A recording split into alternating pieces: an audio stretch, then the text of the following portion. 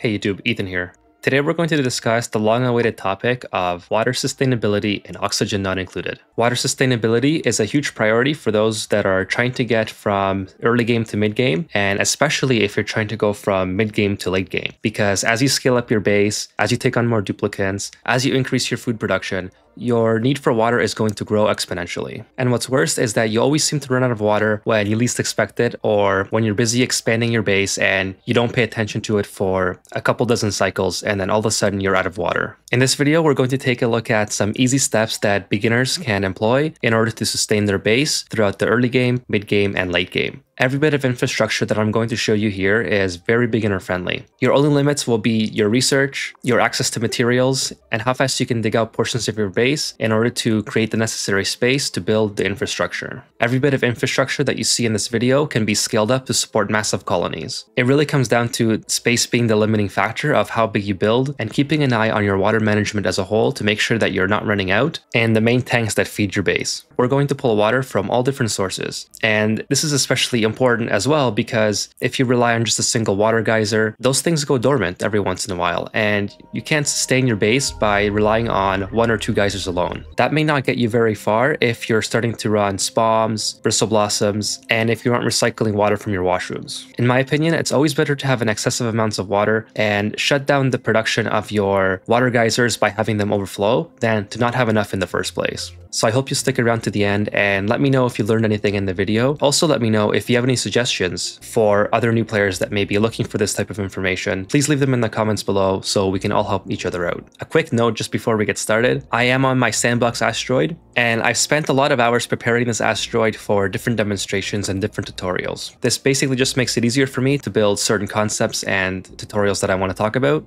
But everything that you see here will work just fine in the main game without sandbox mode on. So with that, let's get into the video.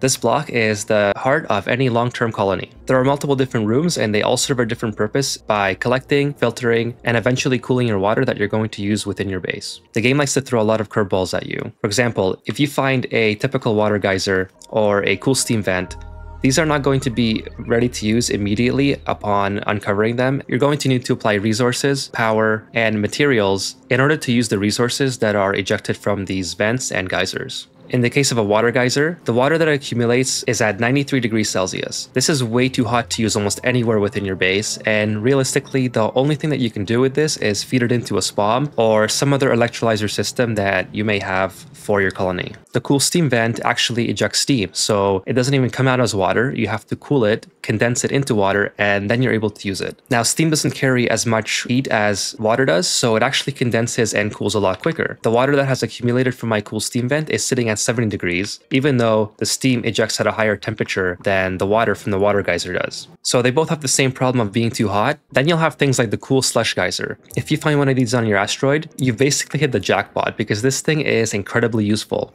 It's going to eject polluted water at minus 10 degrees Celsius, and the polluted water does not contain any germs. This can be used immediately to cool your base if your base is running very hot and you don't have a dedicated cooling system already in place. Now in this tutorial, I have the polluted water from the cool slush geyser going directly into a water sieve, and then from the water sieve, it goes into the chamber with my hot water geyser. However, if you had a very hot base, you could snake it all throughout the hot areas and keep your base and colony cool. In this case, it's not so much of a priority because I'm cooling my base with cold oxygen that is coming from my spawn. And then of course we have the ice biome. When all else fails, you can always collect ice, melt it, and then use it within your base. You can also deposit ice in large bodies of water, such as water that comes out from the water geyser, and help cool it down in the process. All these different geysers, vents, and biomes within your asteroid can work in conjunction with one another in order to provide you with clean, fresh, and acceptable temperature range water for your colony. So let's take a look at how the systems on this asteroid are working together. I've already talked about the cool slush geyser. The water from the cool slush geyser,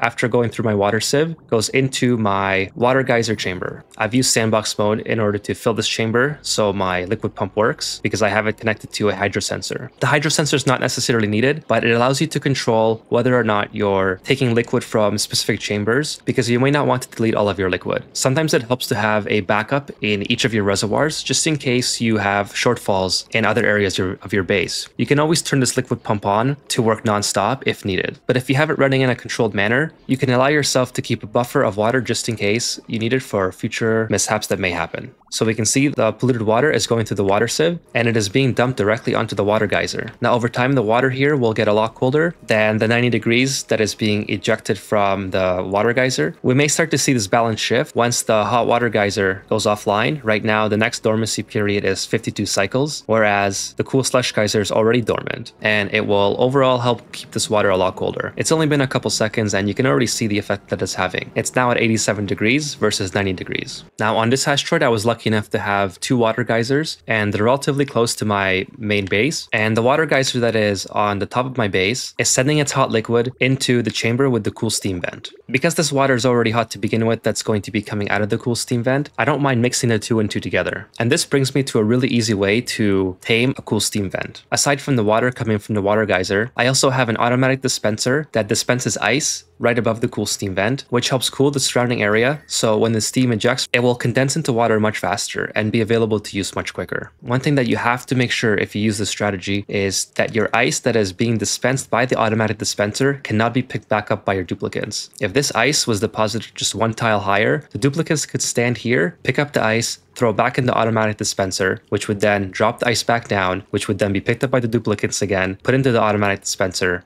and so on. And then I have a third method of cooling the steam that comes out of the cool steam vent. I'm using a simple aqua tuner and steam turbine cooling loop in order to send very cold water into this chamber. And once this cool steam vent is no longer dormant, the steam that comes out of here will interact with the radiant liquid pipes, which will again help condense the steam into water and make it available for use a lot quicker. One really important thing to keep in mind is that you definitely don't want this cool steam vent to have any germs in this chamber. So be very careful when you breach it and make sure that you have a liquid lock in place before you breach the main chamber. If your base is like mine and you have germs existing in the polluted oxygen that is surrounding your base, it is very easy for them to get mixed into the steam that is coming out of the cool steam vent and then end up in your water when the steam condenses. So the simplest solution to the problem is to not have germs in your water to begin with. So therefore, make sure you build yourself a liquid lock before you breach the area, and make sure that you use a liquid lock that is not going to break. I covered liquid locks in another video. If you use vertical liquid locks like these, they can very easily break if you use the wrong type of liquid, or if a little bit of water from the steam condenses and makes its way onto the platform where the vertical liquid lock is. So I prefer using the pit method. Another water source that I'm using is from the natural gas generator. Natural gas generators will generally be your first or second types of power generation beyond coal generators, and they will produce polluted water for you. They definitely don't produce a lot of polluted water, but every little bit helps, and especially if your base is struggling with water production, you gotta take every little bit that you can get. The natural gas generator produces 67.5 grams per second of polluted water. However, if you have a petroleum generator in your base, it will produce 750 grams per second of polluted water. This is by no means a trivial amount. You're going to have so much polluted water that you may not even be able to use it fast enough. So petroleum generators are an excellent source of water, especially if you have an excessive amounts of oil and you're running low on water production. Of course, you can always take polluted water from around the map. Usually it makes more sense to dig out certain parts and let all the polluted water accumulate into one large bay, where then you can put a liquid pump at the very bottom and take the polluted water, filter it, and then use it somewhere else in your base. So if you need the water bad enough, simply put a liquid pump at the bottom and filter it. In this scenario, I have this liquid pump connected into an area that is collecting polluted water, which we'll talk about later. Finally, the last place that you'll find polluted water is from the carbon skimmer. The carbon skimmer is not necessarily an excellent source of polluted water, but it's worth capturing nonetheless. If you're producing some sort of resource, it's always worth capturing to use somewhere else. So now that we covered most of the sources where I'm getting my water from, let's take a look at how I'm processing everything. This is where this chamber comes into play. And I just want to reiterate from the beginning of this video that this is a very small processing chamber that I'm using. You can certainly scale this up and make the rooms as big as you want. For the purposes of this tutorial, I kept everything small so it's easy to follow and easy to see. So let's start from the very top. I have two bottle drainers, and they're both asking for different types of liquid. The first bottle drainer is asking for polluted water. The second bottle drainer is asking for salt water. This allows duplicants to dump any polluted water or salt water that they find in bottles around the map into these two chambers. Now, obviously, you're not going to get a lot of water from dumping bottles of water alone, but if you mop up polluted water or get salt water from the printing pod, these will definitely be worth it, so your duplicants have somewhere to store those resources instead of just leaving them out in the open. We've also covered where I'm getting my polluted water from to go into this chamber. One of them could be polluted water that is around the map that I'm not using right now. and the other could be our carbon skimmer. Now, just for the carbon skimmer and bottle drainer alone, you don't need a very big pit. In the case of saltwater, you might be able to find saltwater geysers around the map, which you can then tame, take the water from it, and throw it into this pit. Temperature doesn't really matter. The third source of my polluted water is the natural gas generators, which we've already talked about. However, if you're using petroleum generators, this chamber will definitely have to be a lot bigger. You may want to create a separate facility just to treat the water that is coming out of the petroleum generators. That will depend on the scaling of your power generation. When the hydro sensors reach a certain limit, in this case I have them sending a green signal when it's above 1 kilogram, the liquid pumps will turn on. It will send the polluted water or the salt water into their respective filtration buildings. Don't forget to leave access for your duplicants so they can provide the filtration mediums in order to use these buildings effectively. I'll go ahead and brush a little bit of liquid in each chamber just so we can see this in action. Both the salt water and the polluted water will head through their respective buildings and get deposited into a clean water reservoir. Now, arguably, you could have this as one complete chamber instead of separating it like this. This wall could be gone and it would function more or less the same. It's really up to you. Before we get down to the last chamber, there's one more thing that we have to cover, and that is this conveyor loader in the very first chamber. This conveyor loader is set to allow only ice, and be sure to check the allow manual use option so your duplicants can directly store ice into this conveyor loader. From here, the ice takes a little trip along the conveyor rail directly into my pool of very hot water from my hot water geyser. Couple this with the cold water that is coming from my cool slush geyser down at the bottom of my map. This water will become cold a lot quicker than if you're not treating it with ice or the near icy water that is coming from the cool slush geyser. So since the video started, this water went from 90 degrees Celsius to 76 degrees Celsius, and it will only continue to get colder as the game progresses. So I hope this is a good demonstration to how you can use multiple different water sources and even sources like ice in conjunction with one another to lower the temperature of your water without applying any sort of power into it as of yet. However, it's worth noting that as the ice is traveling along the conveyor rail, it has the potential to melt if the ambient temperature is too hot. In this case, I'm sending it along the ceramic tile, which is going to keep its temperature fairly well, but as it passes this little gap, you can see the temperature skyrocket to 38 degrees, and it will likely get a lot warmer as the game progresses. So be sure you keep this in mind. You can put your conveyor loader anywhere you want. It doesn't necessarily have to be in this building. So you could put it on top of this chamber, or you can put it all the way in your ice biome. Depending on how your map is set up, be creative and put it in an area where the ice is not going to melt. You may also wonder why I'm using a conveyor loader instead of using the automatic dispenser like I'm using for my cool steam vent chamber. And there's two reasons for this. The first is I don't want to expose this area with my water geyser into the atmosphere because the temperature here is very hot at around 80 degrees. And even though I'm using a saltwater method here to separate the outside atmosphere to the chamber atmosphere, eventually the salt water will warm up and it will distribute that heat into the rest of my asteroid. However, the heating that I'm going to get from the cool steam vent is a lot less because the density of the steam is a lot lower than water. So this chamber with the water geyser will be immensely hotter than the cool steam vent chamber, which is why I don't have it exposed to the atmosphere and which is why I'm not using a liquid lock, because it would transfer heat into the outside atmosphere. The only downside to this is that the automatic dispenser takes 60 watts of power and the conveyor loader will take 120. So if you can afford the power, I would definitely go with the conveyor loader because it makes heat management a lot easier. You could certainly vacuum seal the liquid lock as the example is here, and a vacuum sealed liquid lock will separate the two atmospheres and keep the temperatures different on both sides of the liquid lock chamber. But in this case, I decided to go with the conveyor chute and the conveyor loader just to show that it does work. And we can put a little bit of ice up here and show that in action.